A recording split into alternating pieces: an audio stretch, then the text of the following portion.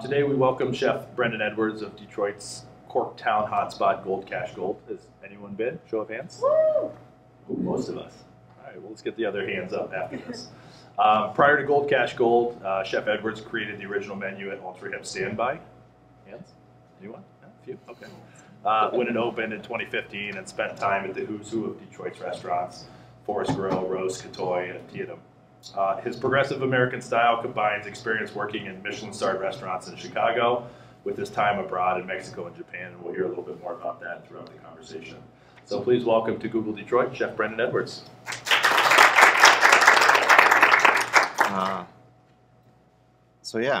I'm not used to normally talking in front of people. I think it's been probably since high school, other than going to tables and kind of being in a more intimate setting. But as I've been introduced, I'm a chef. I cook on a daily basis. I'm in a kitchen. I've been doing it for about 18 years. I'm just going to keep my notes closer. Mostly as Jason mentioned, I've been in the Detroit area. I have kind of been a little bit of a vagabond, moving my way in and out of the city as I kind of saw fit. Not to say that, it wasn't tight sometimes. I saved up a bunch of money, moved to Japan, and then worked there at a Michelin-starred restaurant for 3 months, pretty much straight. I worked from 7:30 in the morning till midnight, 7 days a week. So did things like that. I also spent some time in Mexico. I ended up living with a family that owned a restaurant, so therefore I kind of worked in a restaurant too. And then I've spent a lot of time doing what we call in our industry a stage. You guys would probably know it more as like an unpaid internship. And I've done that in restaurants in LA and Chicago and a few other places. But it's kind of one of those things that ends up being kind of a fun and interesting perspective on how to approach dining. All that being said, I've worked a lot of long hours, spent a lot of time not getting paid very much, and a lot of other fairly negative things that most people would kind of look at you and go, why'd you choose to do this? And a lot of people say, oh, it's probably your passion, you probably love to cook. And that's kind of one of the more interesting things is that even though I work holidays, weekends, and I generally kind of cancel myself out of social events, I don't love to cook, which is probably the oddest thing that most chefs would ever say. We haven't heard that yet out of all the chefs that have been, so that's certainly a first so far. All right. So I've always been interested in cooking, though. I think it's a very interesting way to kind of interject yourself into people's lives without actually being a full-on part of it, being in a serious relationship or family or whatnot. And I always thought of it as something interesting. Going through culinary school, we took a food history class, and one of the quotes that kind of sat with me was that the onset of cooking was the onset of civilization. That's what kind of birthed us all sitting around together, chatting and creating this time around a warm fire with something cooking, and it nourished our brains more. We ended up evolving more. And that's kind of where I really love, is the fact that we all get together and we are hosts and guests on a regular basis. And in our homes, in restaurants, in areas like this. You guys are my host and I'm a guest trying to tell you about, I guess, my perspective on the world. That's one of the big reasons too with Google. I know we didn't look at the cafe yet, but in all of our large Google offices, we have kind of these open collaborative cafe spaces, and it's not just to give us free food, which is a very nice benefit, but it's more about kind of the social aspect. Let's have meetings there, let's get together, let's host, interact, conversate around food, and food is kind of what brings us together, but that's not the key aspect of it necessarily. So it sounds very similar to kind of the philosophy we take here. Yeah, and And I think that's what's kind of drawn me. I guess kind of wanted to tell you a little bit about my times and some of the fun experiences I've had being a host and a guest. As I said, I went to Mexico. I was going to actually go to Culinary Institute of America in New York, which is one of the finest culinary schools in the U.S. And I went out and visited there in August of 2001. Got to see the World Trade Centers right before 9/11, which was really interesting. Immediately after accepting or getting my acceptance letter, I bought a plane ticket to live in Mexico. So I've always been kind of that person that always kind of did my own thing, despite my dad didn't really think that was a great idea. And that's where it kind of continued. I thought that, you know, maybe this was a sign. This was something that I shouldn't be doing. I need to go find my own path. So I went down there and found a nonprofit agency that I ended up working at a Montessori school with preschool kids. It was great. It probably helped me with my patience. Not a normal chef in the kitchen anymore, the way you might see it on TV with Gordon Ramsay and all that jazz. A lot of my cooks have kind of seen me as more of a Zen person. Like they don't see me lose my temper very often. Not to say that I haven't possibly thrown some things in my life, but it helped, and it was an interesting part of my path. The culture there, though, was interesting because I started to actually observe cultures and how I was received as a host, how I was acting as a guest.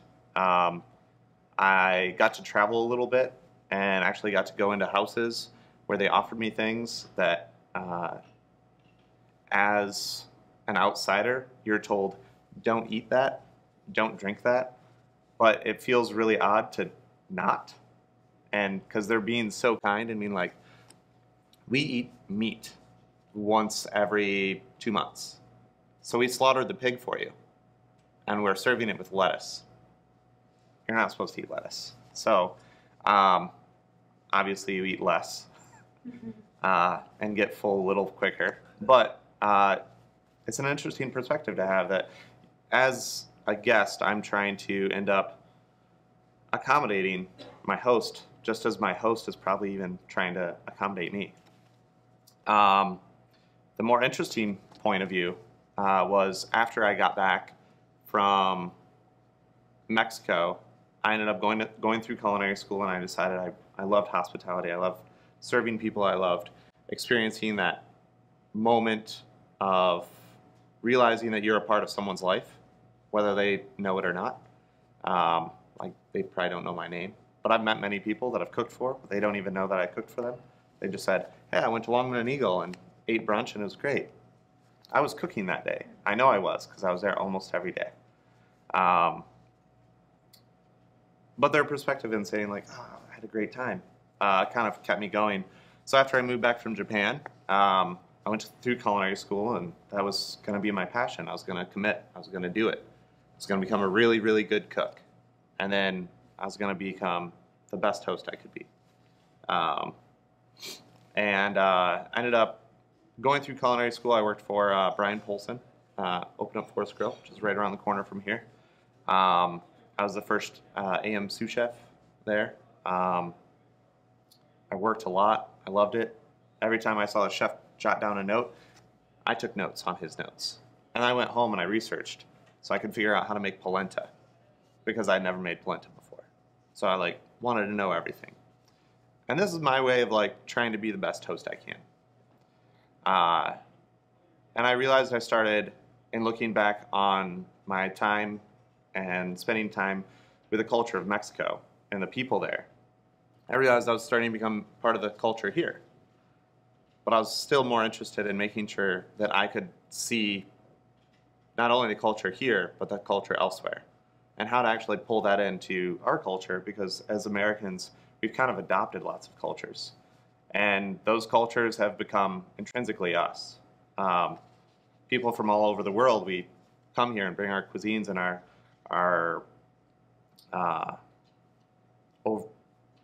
we bring everything we are. And then we adapt it with all the people we're around. Italian food, if you go to Italy, isn't the same here as it is in Italy. I think if anyone has been to Italy, you'll realize that. So I decided I'd go as far away from French cuisine and American everything I possibly could. So I thought about how isolated Japan was. So I traveled to Japan. And I went there.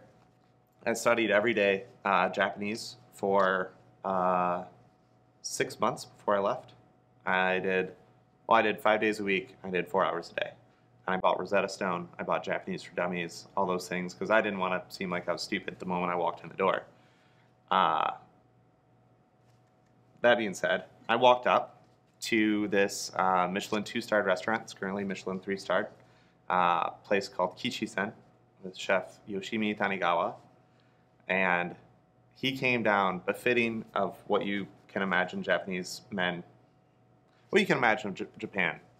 He came down wearing a monochromatic yellow jumpsuit at 8 o'clock in the morning, peppy and ready to go. He's like a 50, I think it was like 56 or 57 at the time, and had more energy than any person I can imagine at 8 o'clock in the morning, especially after I realized the hours that he was putting in. And immediately I had a translator there, but he started talking to me because he knew I was studying Japanese. And I could tell he was talking a little slower and things like that. I didn't understand a single word he said until he said, "You understand that?" I felt horrible. I studied the wrong language. I don't know what happened. But my time with him was also really interesting because it was completely devoid of like a lot of the cultural norms that we have and the cultural norms that I'd studied of Western culture. He does a style of cooking called kaiseki, which is paired with their tea ceremony, which is, I got to study it with a bunch of like 40-year-old women that giggled like middle school girls the entire time, every Wednesday for 3 hours. That being said, I got to sit on my knees for about 2 of those hours, and then they asked me to gracefully get up all the time. That doesn't work, even in a 27-year-old's body. But I spent some time with him, and it was really amazing what he was as a host. I kind of call myself a gaijin pet because he would bring me everywhere he would go. He like loved having me there and wanted to kind of show me everything. I worked for free, that being said. I lived in a dormitory with the other apprentices on a bunk bed. My top bunk was the kitchen. So it was like a rice cooker and like an induction burner. That was about it.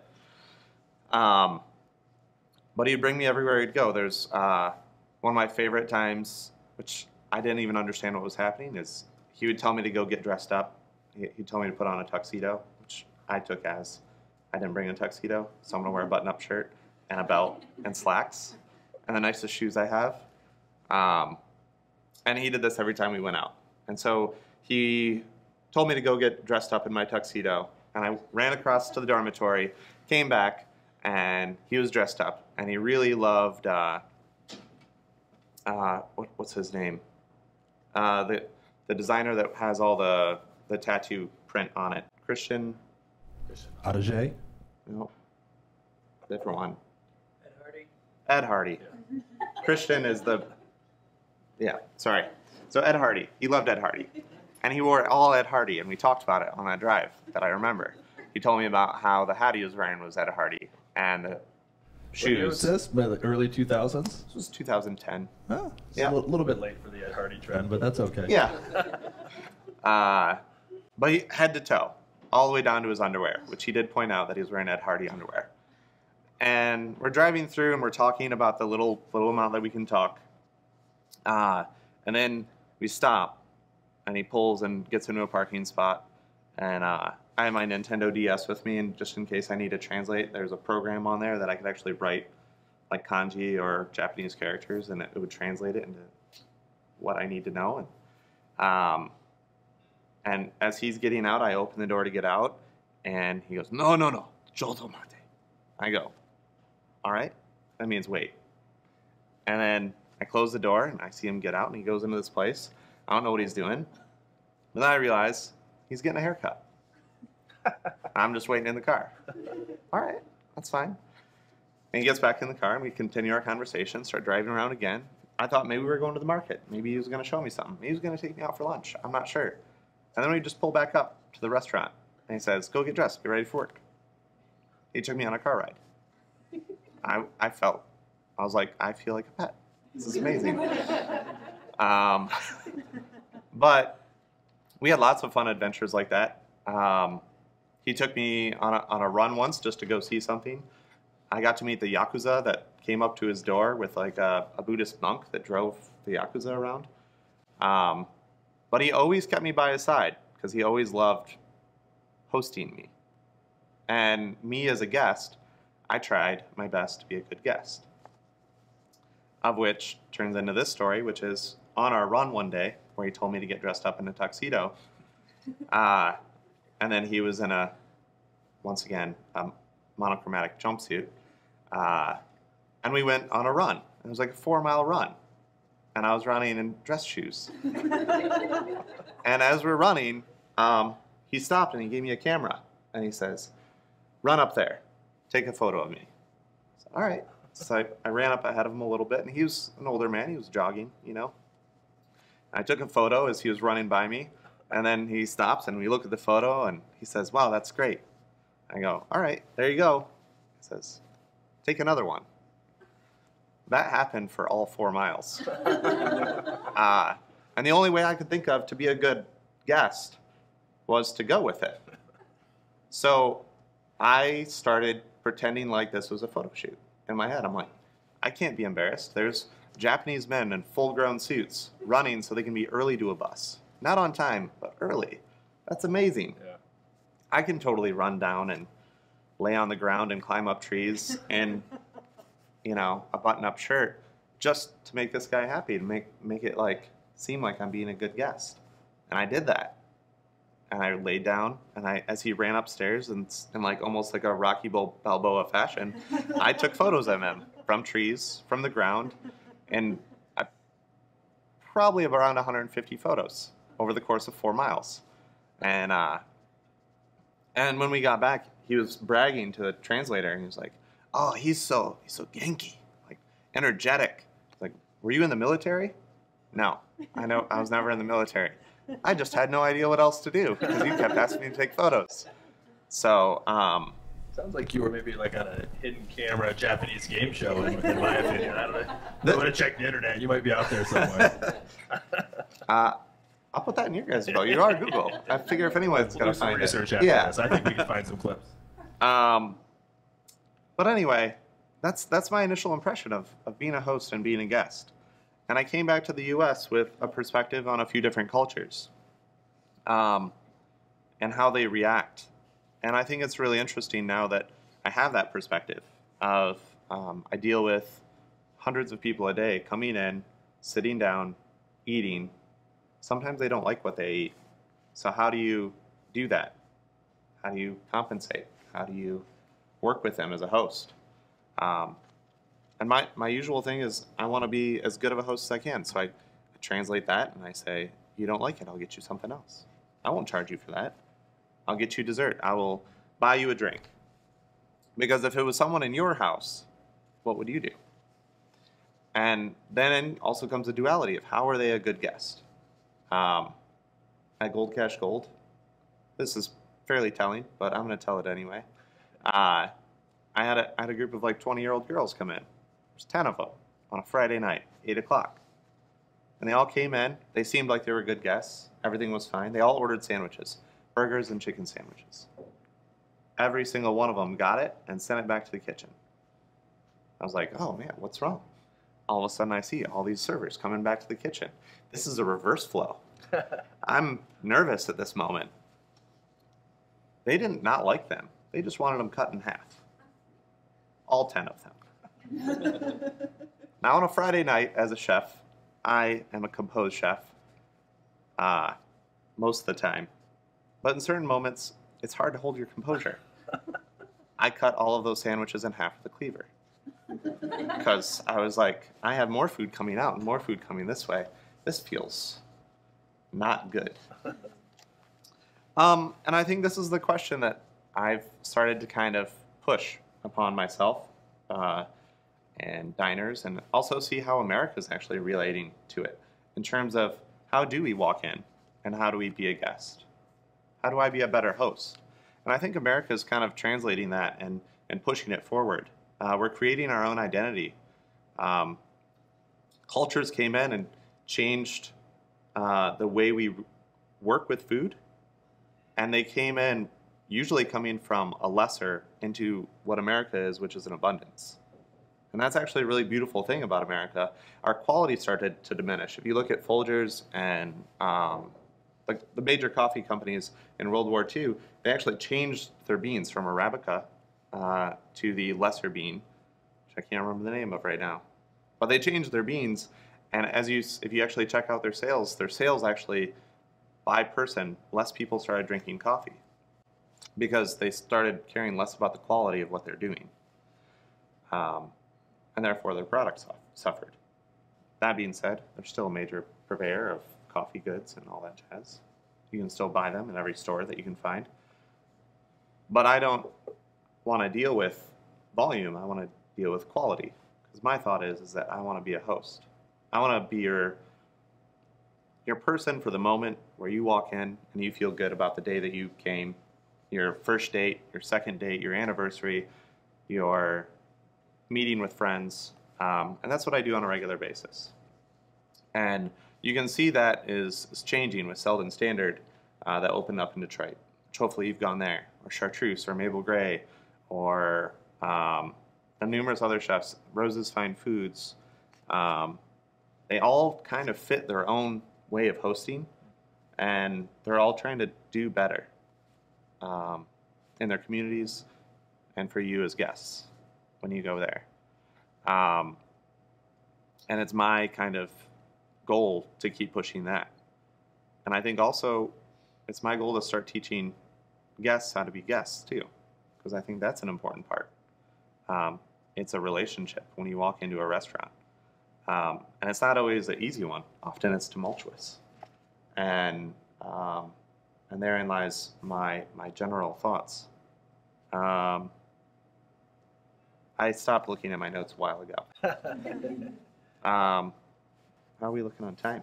We're good. I was going to ask a question about that last point that you made in terms of expectations around hosts and guests, right? So I feel like Detroit is carving out kind of a unique ecosystem, and you've worked a lot in Chicago as well, both typical standard Midwest American cities where you've kind of got the Midwest hospitality overall. Have you spent time on either coast, New York, Boston, DC, or West Coast, San Francisco, LA, and how does kind of the expectation of the guest host differ from kind of the core Midwest type ecosystem to one of the coasts where things are maybe a little bit more rigid, or on the East Coast, or maybe a little bit more laid back on the West Coast? Yeah. Once again, like if you go to Europe, you'll see their styles of hospitality, their general food stuffs that they serve, all changes. And I think I see 4 distinct regions. There probably is a lot more. But you see the East Coast, the West Coast, the Midwest, and then the South. My dad's actually from South Carolina, so I've spent a decent amount of time in the South. My sister lives in LA, so I got to actually work. I spent 2 months out there, and then I just staged at restaurants. So I was a babysitter to my niece for a while, which was really great. And then I would just occasionally relieve myself of them having to think about me because I thought I was, a burden. So I'd just go and work at like Animal and whatnot, which are just like restaurants I really wanted to go to. And I think there's a lot more expectations on the East Coast from my understanding from cooks I've worked with, as all industries are. We're kind of like this really small community that you think that is really big because there's thousands and thousands and thousands of restaurants across the U.S. But there's not many cities in the U.S. that I don't know a cook or a chef because we've all kind of gone around. It's the beauty to cooking. I can go anywhere and cook somewhere and learn something, and a lot of cooks do that. My perspective on LA, And that, I think, which isn't quite West Coast, meaning like it's a little different from Portland to LA and then going down to San Diego. But very specifically on LA, I feel like it was a type of hospitality where the host isn't as important as the other guests. Not even on an equal playing field, but a lot of places were a place where you'd go more to be seen, and to eat and drink the things that were popular to eat and drink. I think LA is changing though since I've been. The Midwest, I even feel like Chicago, even though it has a Midwest personality, there's still a lot of East Coast drive behind it, because New York, Boston, those sort of places, you walk into the kitchens, they're really small. At Longman and Eagle, the area that I prepped, I couldn't even stand up. I'm 6 foot tall. So I actually I developed a stance. It was kind of like I didn't bend my knees, I just sort of spread my feet out. And then all the cooks around me also did that, because if you were above like 5'10", you'd probably hit your head on a pipe downstairs. A couple of people actually knocked themselves out in rush. But yeah, I feel like the East Coast is a little bit more driven, a little bit more competitive. The Midwest tends to be a little bit more, and very specifically Detroit, tends to be more community driven. For sure. You can definitely see that. I had friends that opened up Grey Ghost. You guys talked to John? Yep. John was in a couple weeks ago. Yeah. Yeah. And he called me up like maybe a week ago now. And he just had questions for me of like purveyors, who to ask. And in general chef culture, you don't give away your secrets. But in Detroit, it's like, oh, where do you find some odd thing that you normally can't find, such as caul fat or tonka beans or just some culinary oddity that you don't normally see, and it's hard to find. You won't find it in a grocery store. Where can I get this? Sure. And you share those things. We share each other's kitchens. Opening up Standby, I had Chef Joe, who is part of Grey Ghost, working at Standby. I had Kate Williams in my kitchen. I had Brian Wong from Peterborough in my kitchen. And they were all technically working like at an hourly wage for me. And most chefs wouldn't allow other chefs to just do that so freely. We had Chef James Regato in from Mabel Gray a couple weeks ago, and he does a lot of stuff at Mabel Gray where he brings in his favorite chefs. He's like, I like this person's restaurant, like I'm going to have them come in and guest chef for a couple days, and you don't hear about that too often outside of Detroit. I feel like that's fairly unique to this type of community atmosphere. It does happen, obviously, but it's a lot more official in other places where something like Next in Chicago brings in a guest chef for a 3-month rotation, whereas this is maybe one night you go cook at Mabel Gray for a few hours, and it's kind of not really heavily publicized. It's more just, hey, let's create a community in this kind of Detroit ecosystem, have a little fun with it, more than being something a little more rigid and official. Yeah, and I think of all things that Detroit has going for it, I did my first pop-up here in 2009. It's called the Breakfast Club. It started at midnight in Brush Park, Detroit, and it ended at 5 a.m. Like, I had Andy Holliday from Selden as like sort of my stand-in sous chef. Not that he was my sous chef, but I made all this food, and then he was helping me plate everything. We had 400 people walk in the door, starting at midnight, and it was just this thing that had been bubbling. And I feel like if anything Detroit has is like it's starting this like birthplace of this cooperative nature in the culinary industry. And I think there's lots of reasons for that, but I think that that's one of the most beautiful things that's always drawn me back to Detroit. I mean, I've left and come back at least half a dozen times now, and every time, I grew up with James Regato. So we both went to Hull High School. We were in the same art class. So, small world. You might want to check out the talk he did with us. He wasn't very kind to the city of Howell, so we had to put a little disclaimer on there. So, he didn't mention you in particular, but Howell in general. He said he was happy to get away from Howell and spend more time traveling as well. So check it out next time you get a chance. Yeah. I was going to ask you too, and then if anyone else has any questions, feel free to raise your hand. We'll get you a microphone. We asked this question of all of our chefs, and we've gotten a lot of, I guess, semi-mixed responses, but all very similar. So obviously you're here at Google. We talk about expectations of hosts and chefs at restaurants. And then you play kind of the technology layer on top of that, right? So you've got things these days like Yelp, right? Where the technology of Yelp and the immediacy of information and feedback has really changed expectations from both the host perspective in terms of how they have to host somebody who can put a bad review out literally in real time while they're, if their 10 sandwiches aren't cut in half in the right way, versus guests who now have higher expectations because of what they've read from other folks who have been patrons to the restaurant and things like that. How do you view kind of the merge of technology and this kind of host guest ecosystem that you've been chatting about? I think there's a lot to be said about the immediacy of being able to review and criticize. I usually try and spend a decent amount of time in the dining room, just talking to guests and seeing how they are, because I think that's one of those things that's important. You do need to keep that door open to say like, hey, I don't like this, or hey, this isn't what I expected.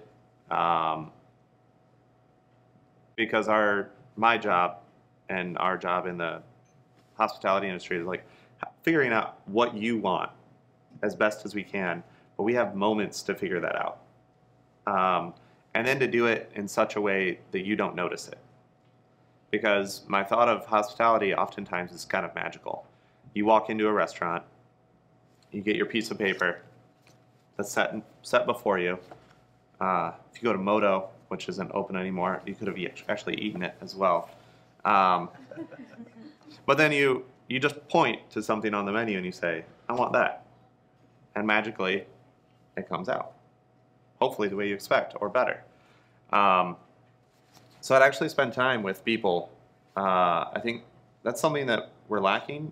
And I think, once again, in the reverse, people aren't open to actually saying right then and there, saying like, hey, actually, this drink is too bitter. It's like, oh, well, you chose a Vucare. It's kind of a bitter drink. Or, you don't like Campari, probably don't get a Negroni. And that discussion needs to actually be happening, just like any good relationship, whether it's with your mom and dad, your siblings, or a significant other, you need to be talking. And I think Yelp kind of masks that, more or less. It's the ability to kind of hide behind something without actually engaging in a real conversation. That being said, I've read Yelp reviews on the food I've done, the places I've worked, and I've been very sympathetic to them as well. Or maybe a better term would be empathetic. Because knowing that there are times where we fail, and I feel bad that we fail as a general community, and that's your right to do that. Sure. If you sit down I know I did this once at a California pizza kitchen. I sat down and it became almost a game to me to see how long it was going to be before someone actually acknowledged me. And it was like, initially it was like, oh, 5 minutes. I mean, it's kind of long. 7, 10. Now this is fun. Like, I think I need to get a free meal out of this. Like, it took 22 minutes when I went there. And I watched servers and things. And that's not right. There is a thing of like, you can actually be wrong. And you do deserve a voice. But there should be a discussion too. Yep. So when I did that at California Pizza Kitchen, I didn't write a Yelp review, but I did mention it to the manager and say like, hey, this wasn't quite right. I do this for a living as well, but you should probably watch that. Yeah. I think. Well, I think the consensus has been conversation and kind of two-way feedback is good, but hiding behind technology and, you know, having the courage to Yelp it out to all of your friends as you're sitting there, but not the courage to say something to the waiter or waitress or to ask to speak with the chef is not quite the right way to go about it. So I think we've got a long way to go with that, but I think it certainly provides some valuable feedback in some cases is kind of the consensus we've heard around the block. I think sorry, go ahead. one other note on that. Yeah, sure. Appropriate ways to handle those situations.